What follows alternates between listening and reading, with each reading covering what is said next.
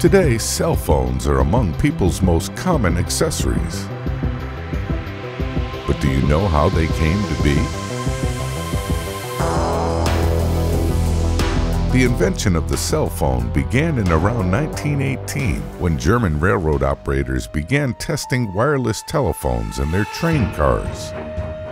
In 1925, Zug Telefoni AG was founded as a supplier of mobile telephone equipment for use in trains.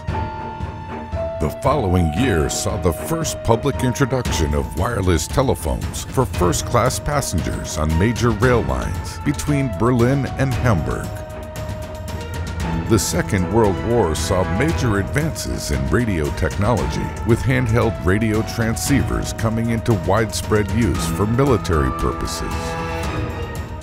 In the 1940s and 1950s, companies started offering mobile telephone systems for automobiles to the public.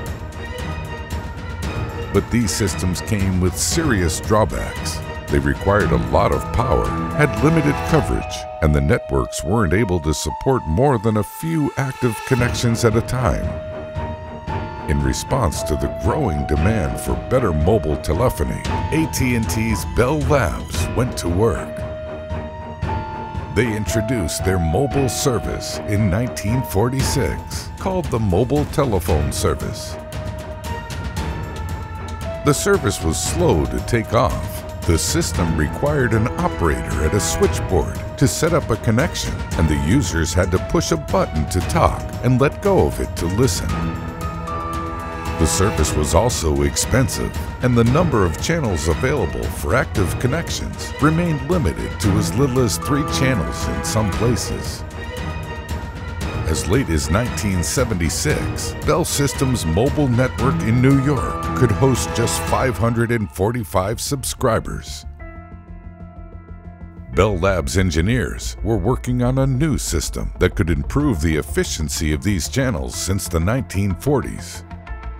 Douglas Ring and W. Ray Young proposed the idea of a network of cells to help manage the reuse of channels and reduce interference as early as 1947. However, the technology just wasn't there at the time.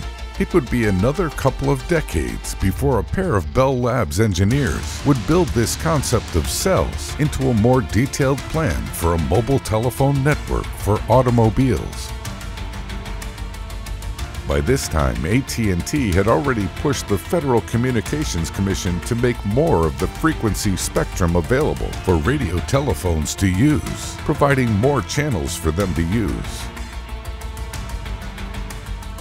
Other significant developments in the 1970s enabled automatic cell switching and signaling systems, but all of these developments were put to use developing mobile phones in automobiles.